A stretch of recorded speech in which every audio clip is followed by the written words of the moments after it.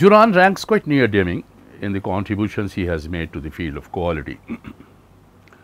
He is best known for the following contributions to the quality philosophy.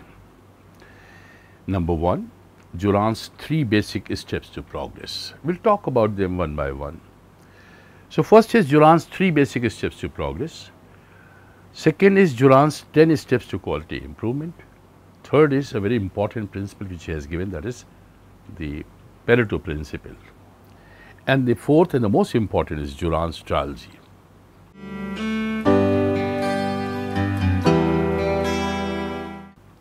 Juran basically believes that management has to adopt a unified approach to quality. Quality, according to him, is defined as fitness for use. Here the focus of Juran's philosophy is on the needs of customer. He also believes that there is a point of diminishing returns that applies to quality and competitiveness.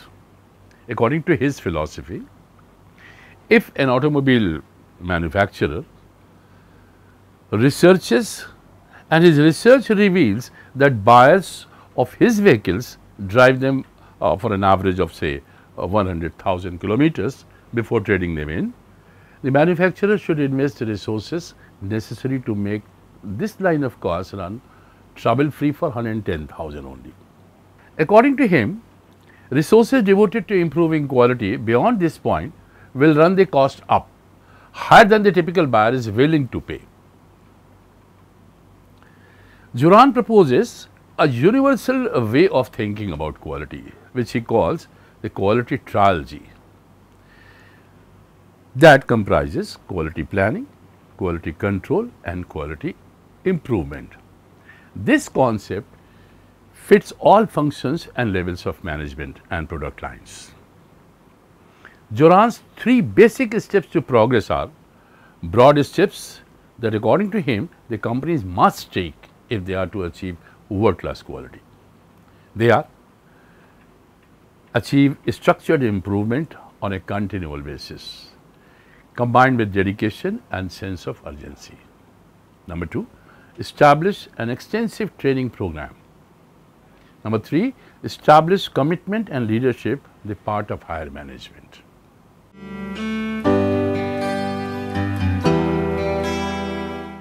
Juran trilogy summarizes the 3 primary managerial functions, which are quality planning, quality control and quality improvement.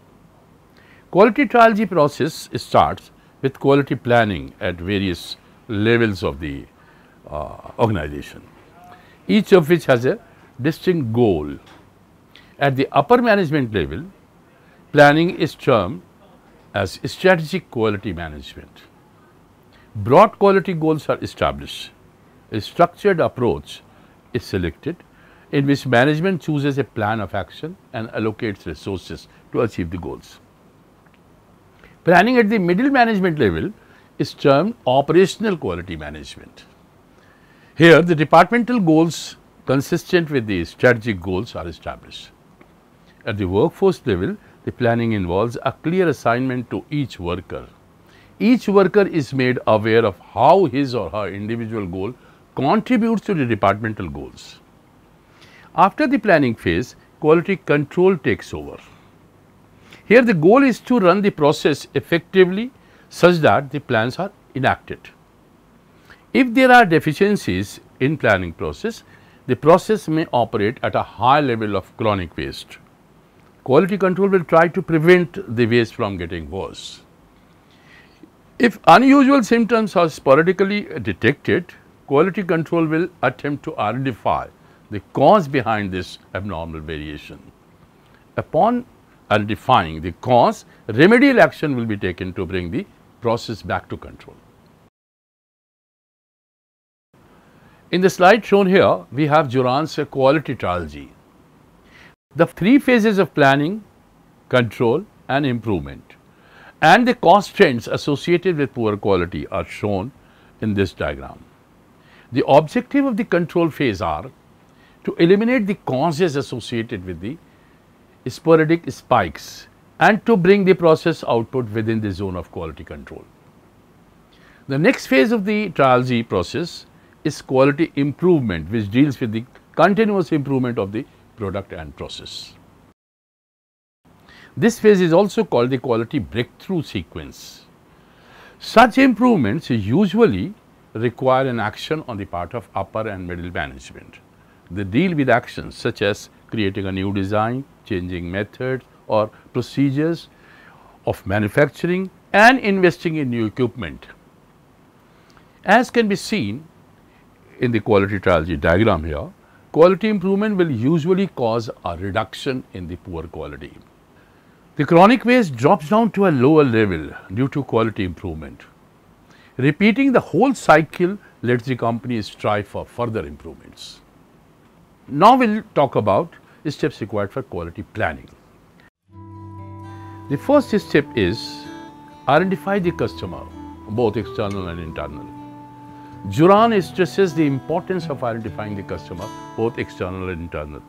The customer is considered internal whenever the output flows from one department to another within the organization.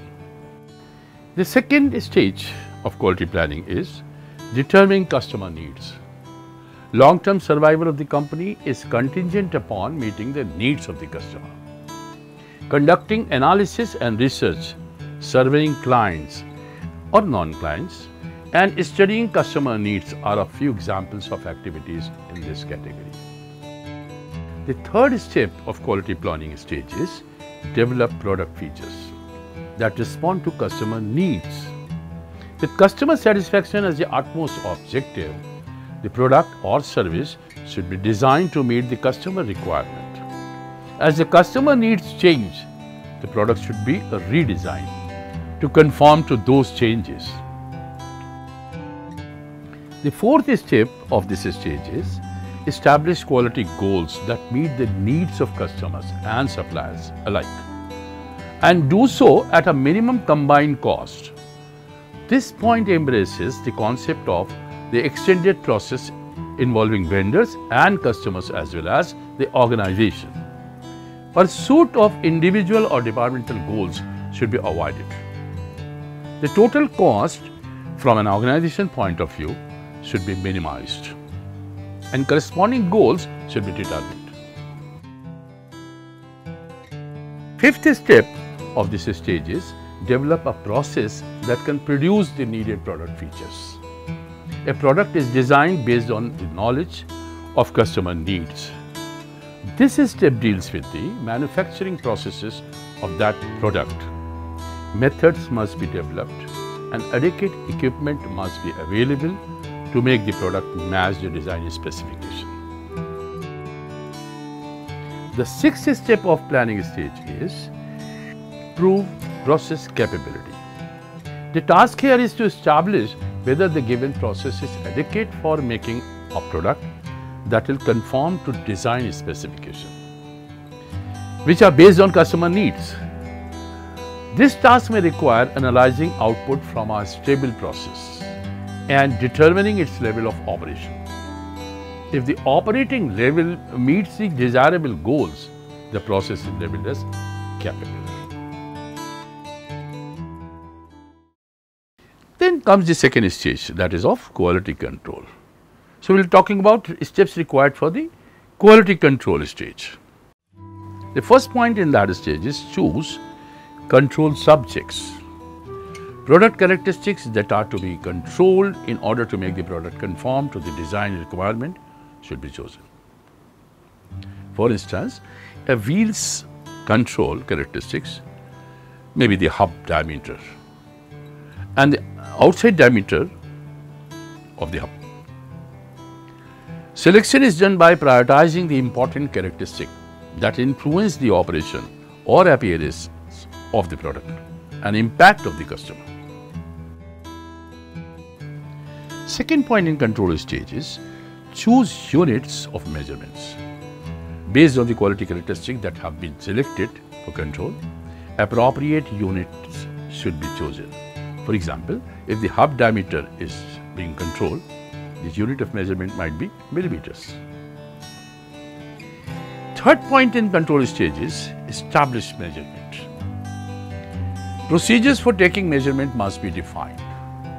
These procedures should take into account the equipment to be used, the way in which it is to be used, who should take the measurement, how the measurement should be taken, and other related issues.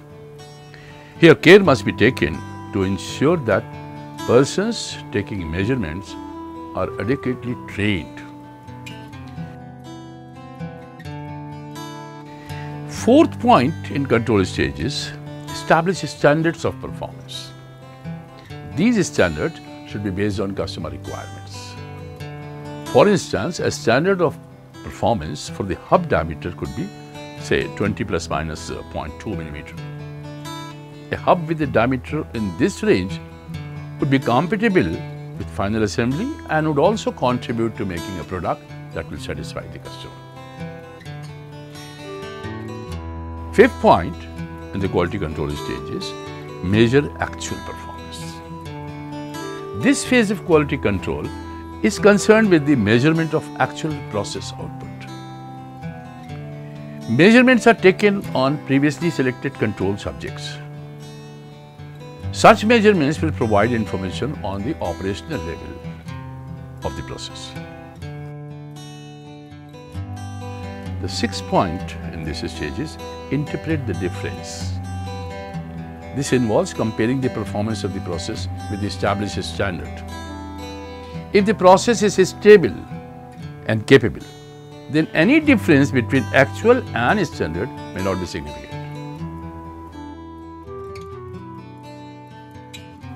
The seventh point here is take action on the difference.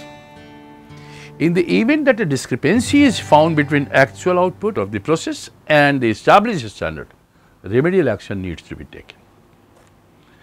In the diagram showing Juran's trilogy, the sporadic spike shows a significant difference between what is observed and the standard.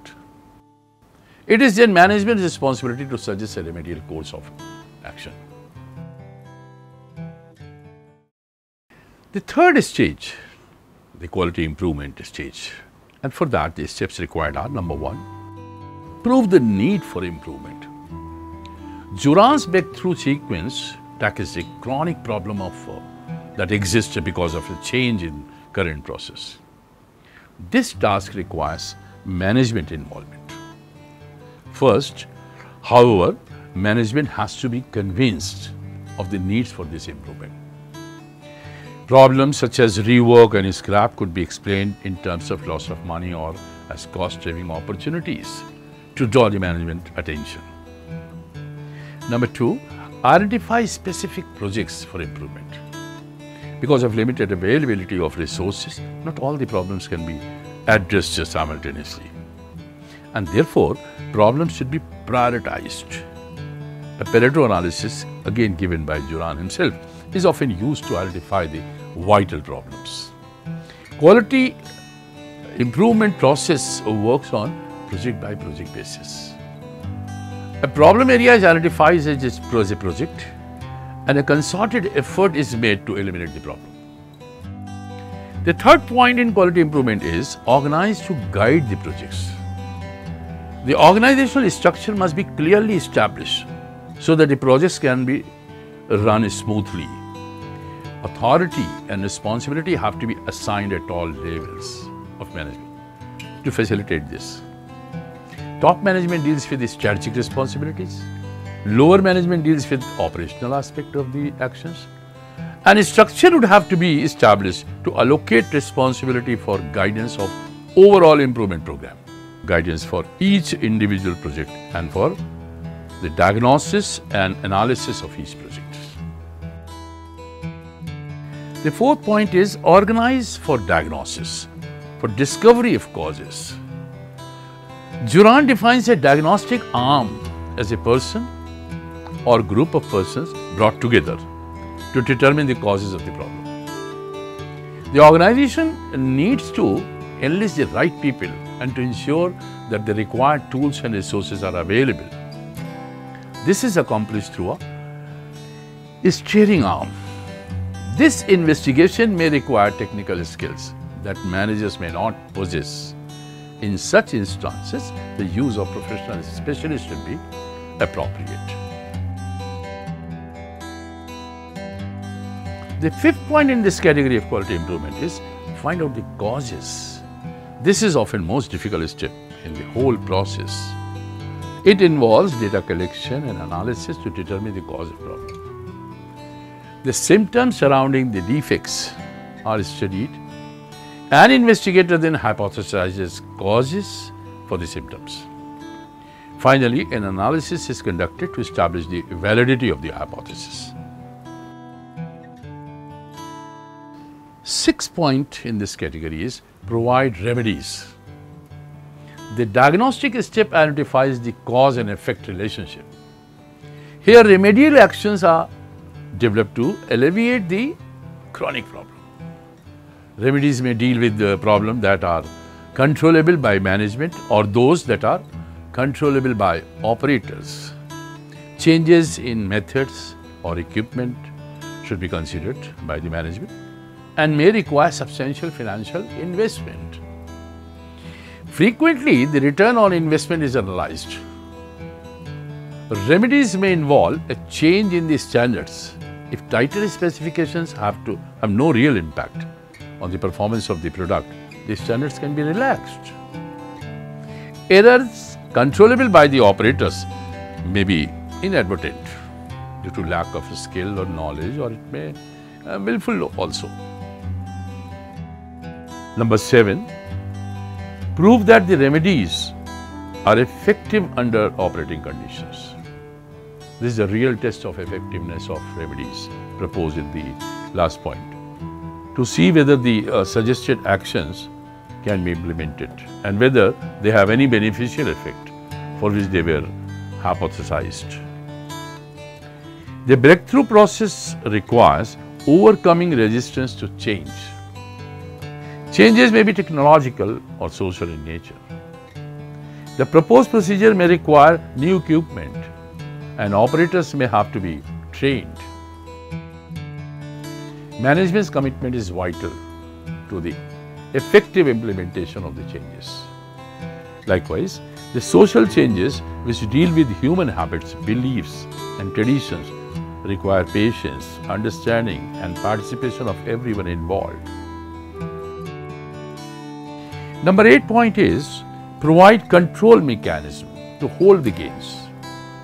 Once the remedial actions have been implemented and gains have been realized, there must be a control system to sustain this new level of achievement. This means that if the proportion of non-conforming items has been reduced to say by 2%, we must make sure that the process does not revert to earlier non-conforming rate.